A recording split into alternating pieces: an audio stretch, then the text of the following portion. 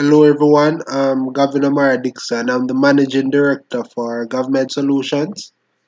Now, Gav-Med Solutions is a consulting firm that assists health professionals such as doctors with product sourcing strategies, as well as the starting and the managing of medical labs. Now, I'd just like to talk to you about this book, Immunohematology Principles and Practice. This is the third edition.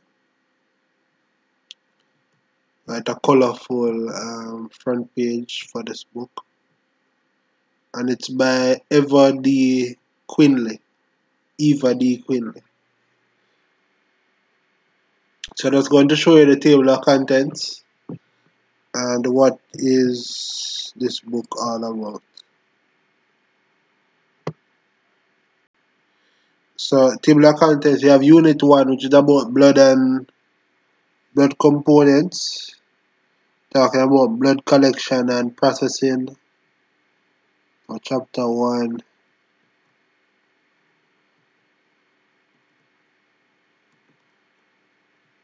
And automated collection of blood products, chapter 2.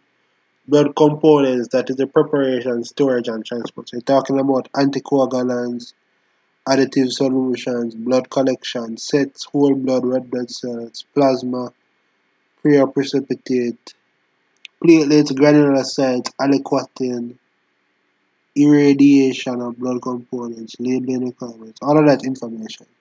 So that's unit 1, blood collection and processing, automated collection of blood products and blood components. Now, Unit 2 is about genetic and immunologic principles. So, you're talking about genetics in Chapter 4, mitosis and meiosis, phenotypes and genotypes, inheritance, patterns, contribution of blood group genetics to the field of human genetics.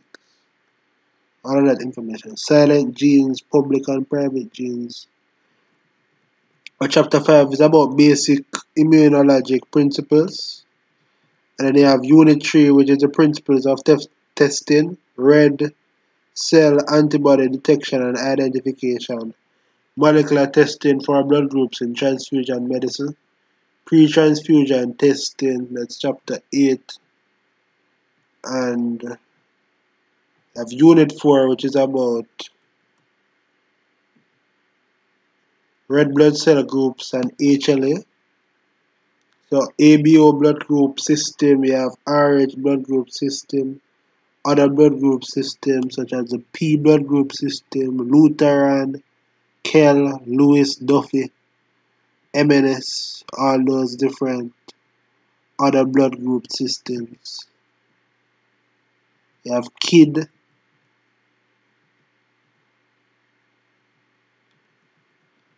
and the whole rest.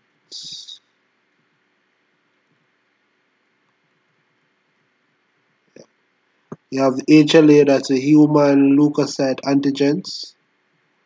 And Unit 5 is about transfusion practices, transfusion therapy, and the role of a medical director in blood banking.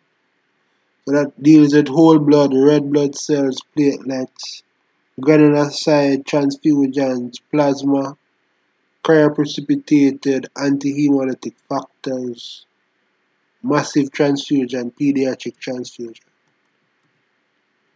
Then you have Unit 6, which deals with clinical conditions associated with immunohematology. So, adverse effects of transfusion, talking about investigation of adverse reactions, transfusion related acute lung injury, transfusion related associated circulator overload. All of that information. That's chapter 14, adverse effects of transfusion.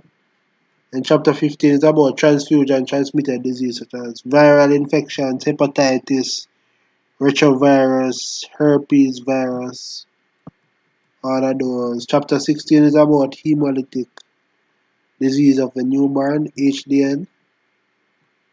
And 17 is about autoimmune hemolytic anemias. Then you have Unit Unit 7 is about quality assurance and regulatory issues. That's Unit 7. So, quality assurance and safety in immunohematology lab, and some more information there. Regulations and standards for Chapter 19.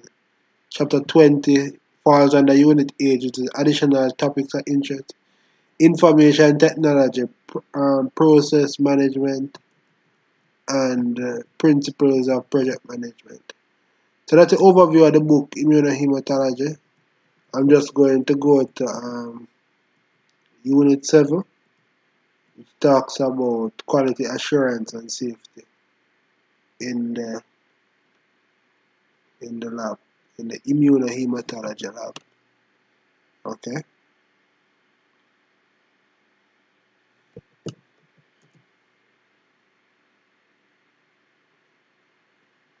So this is quality assurance and safety in immunohematology.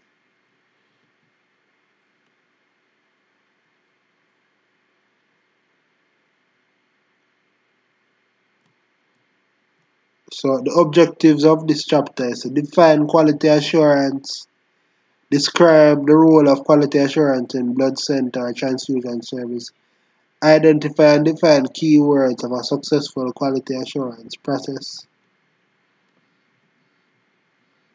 understand the value of standard operating procedures, know the components of an error management system, describe the process for performing a quality assurance audit, know the purpose of internal audits, discuss the relationship of quality assurance to quality control and continuous quality improvement. So that is the relationship of quality assurance to quality control and continuous quality improvement. Explain the relationship between systems, processes, inputs, and outputs. Describe the problem-solving process. Describe the hazardous exposure risk. Define the elements of a biosafety program. Discuss the factors involved in waste management. So the quality improvement process is a style of management that puts quality first in all activities. So during the 1990s, increased regulatory scrutiny has played a major role in forcing changes in the way blood establishment operates. So the FDA began to more strictly enforce sections of the Code of Federal Regulation known as the Good Manufacturing Practices. So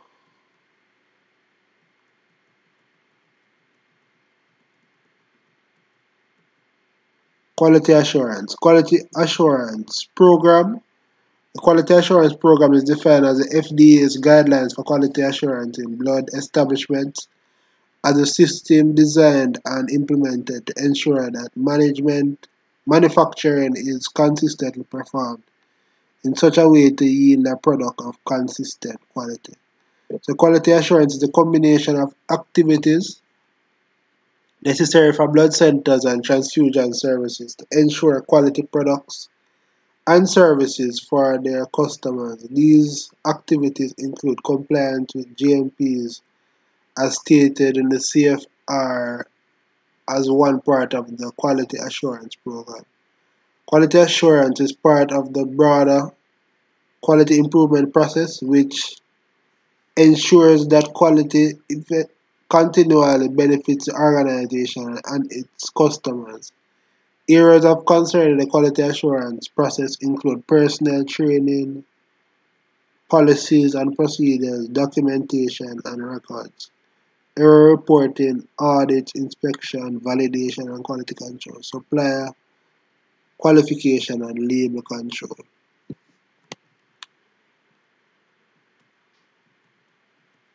So the quality assurance department, each blood establishment should have a designated set of people responsible for developing, implementing, and monitoring its quality assurance activities. This quality assurance department may consist of one or more people. This department may perform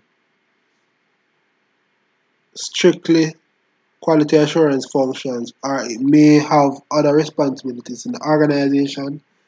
Ideally, quality assurance personnel should report directly to top management, implement at independent from operations. Quality assurance is charged into taking immediate, proactive, and predictive actions before systems and processes go out of control.